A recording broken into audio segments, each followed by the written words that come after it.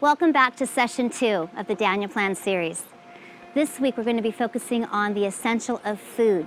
It's something that we all love, that we all partake in several times a day, and I think frankly the area that we could use the most input of how to get some amazing choices going in our life that are actually replenishing, building, and really helping us to move forward in our journey of health.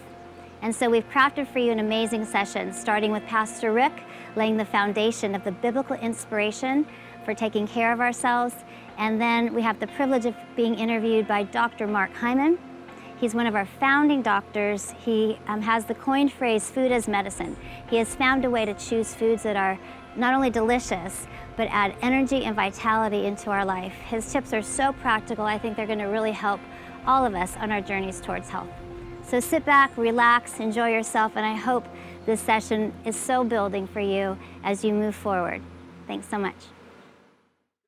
You know, I've definitely struggled with, making healthy choices my whole life. I've struggled with an eating disorder for a lot of my life. I'd been having migraine headaches probably weekly for probably 3 or 4 years and really impeding my life. I have a huge family history on both sides of my family with cholesterol issues. You know, I was kind of a sugar fiend, which is bad for me because I've got in my genetics, my grandparents, they're all diabetic, and I'm just thinking, wow, well, I've got to stop doing all these things. My husband and I participated in the Daniel Plan together through our small group, but I must say that he probably provided a little bit more resistance than I would have liked. So I tried a lot of new recipes, and I would say probably about 50% of it stuck, and the other 50% I got some pushback. But I don't see sodas in my house anymore, and cream corn is no longer our 5th food group, so we've made some big progress. After a little while, you'll stop craving sodas or sugar or whatever it is. And in the first 60 days, I lost close to 35 pounds. When I came through the other side, I'd lost 12 pounds, which was a bonus. I was clearer thinking. I lost 30 pounds. I was a 34 waist. I'm now loose on a 31. If Dr. Hyman said, this is what you need to eat for breakfast, that's what I ate. If they said I need to drink so many ounces of water, that's what I did. I didn't have a stiffness and swelling in my hands and joints. I didn't have any more headaches. I just did what they said. If they said it, I did it. Hi everybody, and welcome back to the Daniel Plan session 2.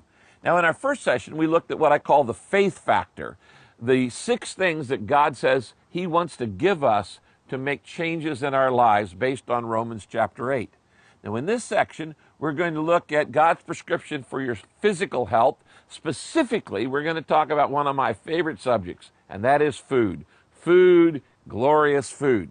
Now, I grew up in a family where the dining room table was literally the centerpiece of our home. We didn't just have a regular sized dining room table. This thing was a monster, and every major function in our home revolved around that table. So every happy memory in my life growing up was connected to food, and every sad memory in my life growing up was connected to food. Now, despite all that eating, until my mid-20s, I was about as skinny as a beanpole, but something slowed down in me and I started packing on the pounds. That didn't happen all at once, just 2 or 3 pounds a year, but after pastoring Saddleback Church for 30 years, it all added up to about 90 pounds of excess weight. And I have to admit, I really didn't think about it until a couple years ago when I was baptizing some people. And on that day, I actually baptized over 800 people in a single day. Now, at Saddleback, we baptize the way they did in the Bible by putting people under the water as Jesus was in the Jordan River. And so I was lifting people back and forth, and right about person number 400 in that baptism, I suddenly had an epiphany. I thought, man, we're all fat. And then I thought about, but I'm fat. And how can I be an example to our people if I'm not taking care of my body? So I started doing a little research, and I discovered that about 7 in 10 Americans, in other words, 69% of us, are overweight. I discovered that diabetes and heart disease have become pandemic diseases in the last 5 years, or at least 10 years, all because of weight-related lifestyle issues. There are now 80 million people in America who are diabetic or pre-diabetic. Now listen to this. Around the globe, about 20 million people a year die from infectious diseases. That's unacceptable. But 50 million people will die from weight-related diseases. In other words, more people are going to die from diabetes and heart disease than from infectious diseases and things like HIV/AIDS. Then I discovered another amazing statistic. Right now, for the first time in history, there are as many people in the world dying from obesity as there are people who are dying from malnutrition. That stunned me because we've been working through what we call the peace plan to help people in poverty all around the world, people who didn't have enough to eat. When I realized that as many people were dying from too much food as not enough food, I realized something needs to change. And when I thought about my own church, and specifically when I thought about myself, I thought, we need a plan. And that's when we started the Daniel Plan. Now let's look at what God has to say about the importance of physical health.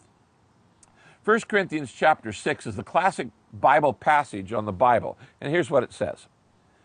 Everything is permissible for me, but not everything is beneficial. Everything is permissible for me, but I will not be mastered by anything. Now, what is God saying here? He's saying that some things in life are not necessarily wrong, they're just not necessary. In other words, you're free to do whatever you want, but not everything in life is beneficial. And God says, you should say to yourself, I'm not going to be mastered by anything. I'm not going to let anything, whether it's food or anything, dominate me. I'm not going to be addicted or controlled by anything. The Bible continues with this verse. Food is for the stomach, and the stomach is for food. That was a classic Greek statement in those days, and Paul just quotes it. But he says, God will destroy them both. That's what the prevailing attitude says. In other words, they're not going to last forever. In other words, they're not the real reason you're here. But then Paul goes on and says this, but don't you know that your body is a temple of the Holy Spirit who is in you, whom you have received from God? You're not your own. You were bought at a price. Therefore, honor God with your body. Now that's 1 Corinthians 6, verses 12 and verse 20. Now this passage teaches the exact opposite of what all the media and everything in society teaches you about your body. But here's the truth. Your body is a temple of the Holy Spirit who is in you, whom you have received from God.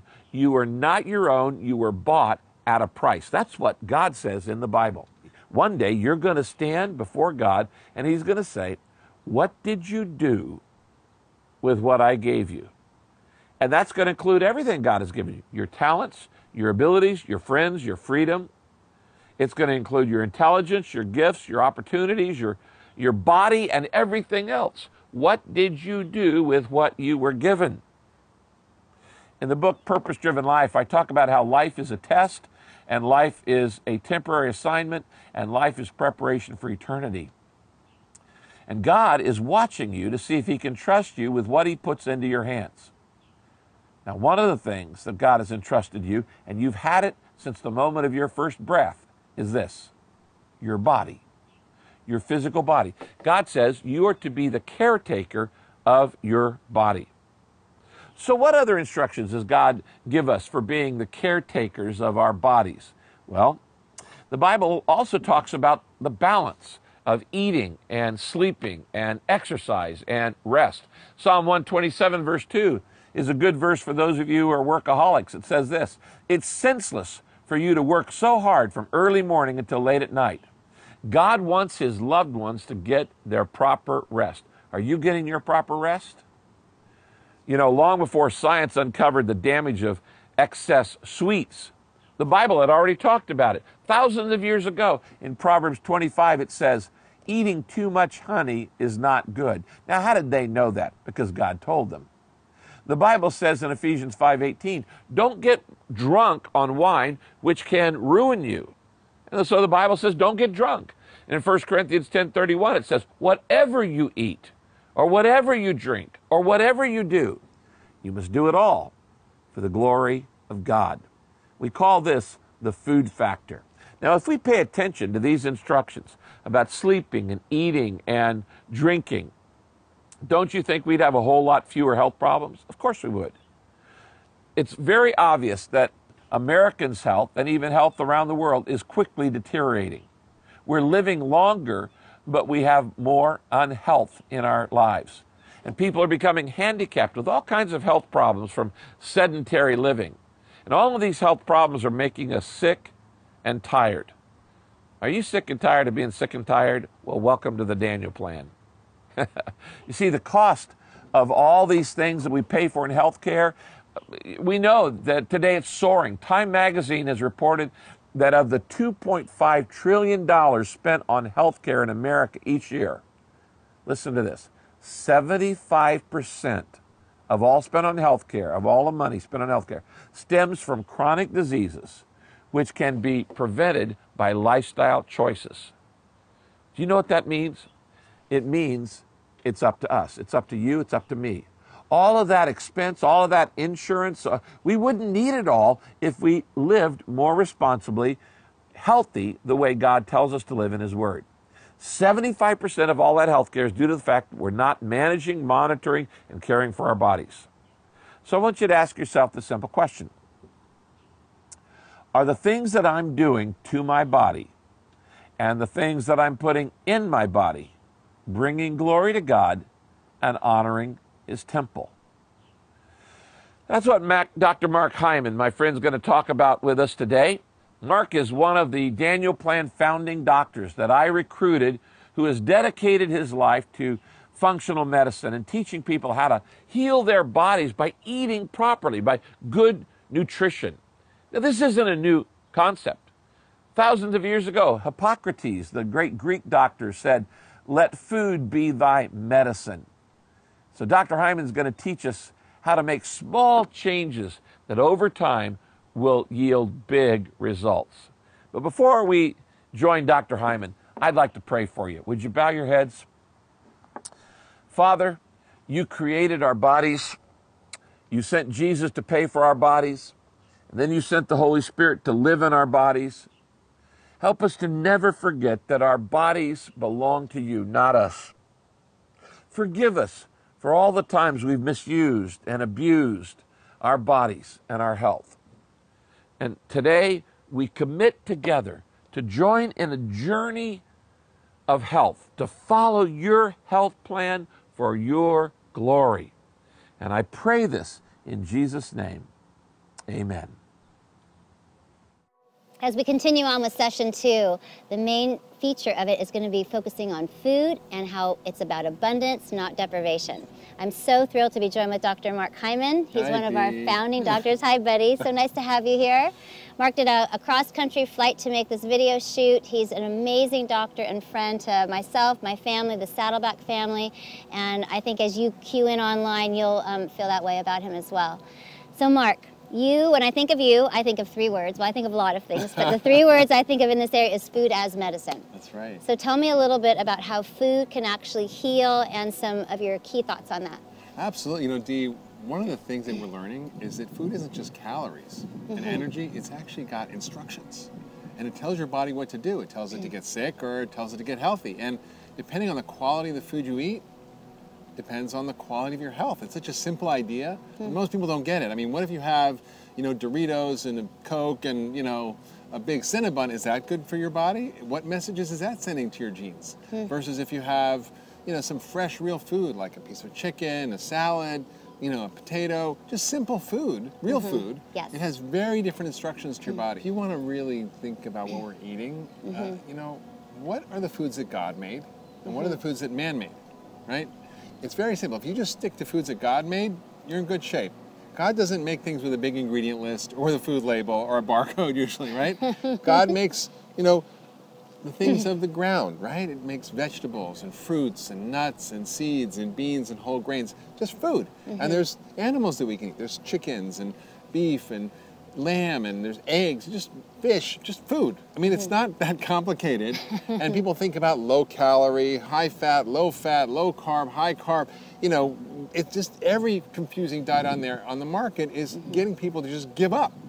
But the message is really simple. If you just eat real food, if you eat food that was grown in a plant, not made in a plant, if you eat food that has a very short distance from the field to the fork, Oh, I like that. it's really Field to simple. the fork. Nice, that's good. The field to the fork. Okay, so for somebody starting out on this journey, they might open up their pantry or their fridge and not have a lot of things from the field to the fork. There's 3 things that they should look at. You have 3 things, if you do nothing else with the Daniel Plan with food, there's 3 things besides eating real food. Okay. It's number 1, look at your labels, and if there's anything with high fructose corn syrup or trans fats, or what they also call it hydrogenated fat, or MSG or monosodium glutamate and all the other hidden names for it, then you probably shouldn't be eating it. And it's good to probably just throw it out and find other foods to eat that are good for you. And the foods that you want to eat are the foods that are in the Daniel Plan, the foods that you want to add in.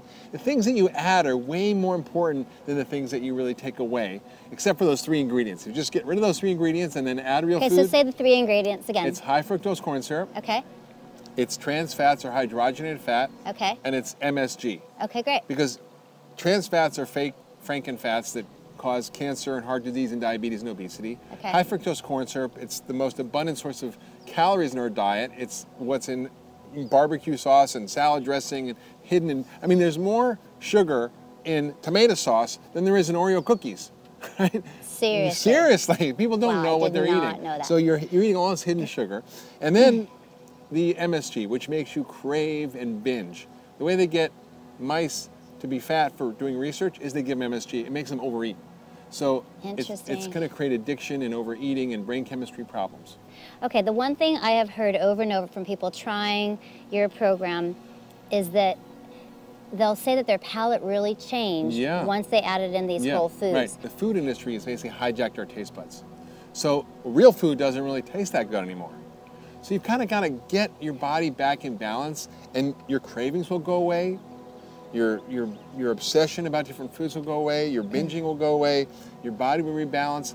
And you know, the Daniel Plan is not about weight loss, but it happens automatically. We had people lose 100 pounds, 150 pounds. You know, people who lost 25 pounds seem like slackers, right? Right. But it was extraordinary. It wasn't a weight loss program. It's really about getting your body back and learning how it works and learning how to work with it rather than against it. That's awesome. Now, when you talk about not being a weight loss program, being a lifestyle, about getting your health back, an important part when people are making these changes is that to know they're not going to be hungry. And I heard you say in there that this way you can actually curb your cravings. You've talked about a few principles of starting with breakfast, about the increments to eat. Can you speak to that? Because ultimately, really easy. As you enter in on this program, we want you to be satisfied. It is about abundance. It's about not being hungry. It's about a new way to live and have a different type of relationship with food and even the way we view food. So speak to how we can curb our cravings and kind of the pacing of that. Yeah, it's really extraordinary. Now, I have people who are addicted to sugar, addicted to processed foods, and they don't believe that in less than 48 hours that their brains can completely reshift. So in 48 hours, now how does that happen? It's amazing. It's really quite easy because your hormones are hijacked and your brain chemistry is hijacked by these processed foods and high sugar foods. So when you stop eating them, and we have something we're going to do, which is a sort of a 2-week Daniel Plan reboot or detox, and it's going to allow you to see the power of eating in some very simple ways to shift these cravings. So it's really quite simple. Start your day with protein. It can be a protein shake, it can be eggs, it can be even dinner for breakfast, right? Okay. Very simple. And then you want to eat regularly. You don't want to go for long periods without eating. About how often? So, you know, at least breakfast, lunch, and dinner at regular intervals. Okay. And then maybe a snack, a handful of nuts in the morning or afternoon if you're hungry. Okay. That's it. The other thing is you really don't want to drink liquid sugar calories. You can have a shake, you can have a green juice, but you shouldn't have liquid sugar calories, which is in everything. It's in our sodas, it's fruit juices, it's energy drinks, it's sports drinks, it's sweetened coffees, it's sweetened teas. I mean, it's everywhere. That's going to completely disrupt your brain chemistry. And then it's doing some simple things besides that, which is eating a lot of food. We want you to eat a lot of food. Wait, say that again. So we can eat a lot of food. I eat a lot of food. I mean, the other night I ate a lot of food too. I eat a lot of, see, look at us, we both eat a lot of food. You can eat a lot of food on the Daniel Plan if you eat quality food. So the other night we had roasted mushrooms with garlic. We had broccoli rabe, which is a kind of a really nice broccoli family vegetable with garlic and stir-fried in olive oil. And we had asparagus with ginger, stir-fried. And then we had some, you know, chicken apple sausages that I put on the grill, which was maybe 25% of my plate. And most of it, I had, you know, 3 or 4 different kinds of vegetables. That's the main course, and it's full of fiber, it's full of nutrients. See, most of us are starving for nutrients, so we crave more food. So the more nutrient deficient you are, Interesting. the less nutrients your food has. Like processed food has almost no nutrients. I mean, how many vitamins and minerals does Coke have? Really nothing. Whereas, you know, if you have, you know, the equivalent, for example, of, let's say, 240 calories of soda, which is a 20-ounce soda, has 15 teaspoons of sugar. Now, you probably wouldn't put 15 teaspoons of sugar in your coffee or your tea, but you'd have one soda, that's what you're having. Wow. It has no fiber. It raises your blood sugar, it raises your insulin, it makes you hungry, it causes fatty liver, high cholesterol, high triglycerides, causes cancer, heart disease, and dementia. You've like Right? signed me on. I'm Okay. definitely not going that No, direction. no. But if you have the same amount of broccoli, let's say 240 calories of broccoli, It's like a it's boatload of 7.5 broccoli. cups. I mean, good luck if you can eat 7.5 cups of broccoli, right? Right. But it's got 35 grams of fiber. It has almost no sugar. Yeah. It's packed with vitamins and minerals and phytonutrients. It's so what we call nutrient dense as opposed to nutrient poor that Interesting. it gives your body the things it needs. So it's not looking for something all the time. It's amazing. So tell me a typical way you start out your breakfast then. You said to start with protein. What does that look like? So this morning, you know, I'm travel a lot and I have to figure out what I'm going to eat. So they had something on the menu which was this egg timbale, which is like an egg, looked like an egg round thing was egg. And it said egg whites, but I had whole eggs with spinach on top and some vegetables. And that was it. And I had a cup of coffee because I got in late last night. And that was my breakfast. And it's great and I feel satisfied. And then for lunch we had some chicken and grilled vegetables, and some berries.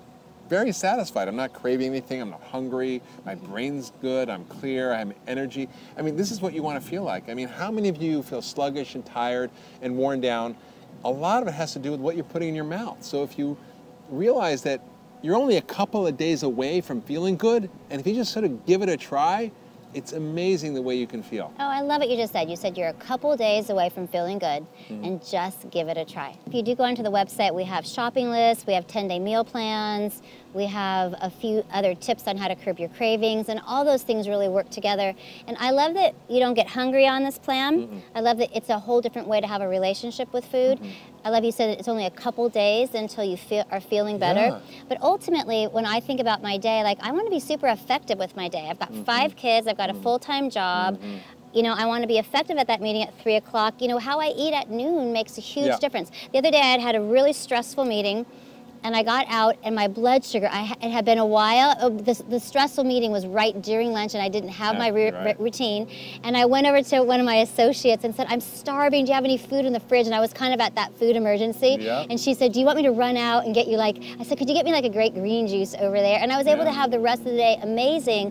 But having these, just a little bit of planning ahead, implementing some of Mark's tips, the other tips you'll see on our website, make a huge difference in not only in your long-term health, but how you're feeling day to day, moment by moment, getting home after a long day and feeling refreshed, being energized to enter into your family, friends, your life. It's really about designing your life. I think that's right. You know, Dee, it's it. If you just think about your life as a canvas, you know, do you want it to be a beautiful painting or do you want it to be some sort of gray, foggy experience, right? Yes. And a lot of us go through life as this gray, foggy experience. I call it brain fog and food coma, you know? And a lot of us walk around in a food coma and we can't really love well. We can't really connect to ourselves. We can't connect to the people who are close to us. We can't connect with our work. We can't connect to God. Those are the things that matter in life. So it's not that food is sort of an end in itself to try to, you know, do the right thing. It's really about abundance, trying to find a way to thrive, to give yourself energy and well-being, and to be able to do the things that matter in life. To have energy and well-being and to thrive. Well, thank you so much, Dr. Hyman. These are amazing principles to live by for week 2. Those following the Daniel Plan, we wish you the best as you interact and just have fun exploring some new foods this week, adding a few new things in, checking out a few labels. This is an adventure. We're so glad that you joined us and are part of it with us.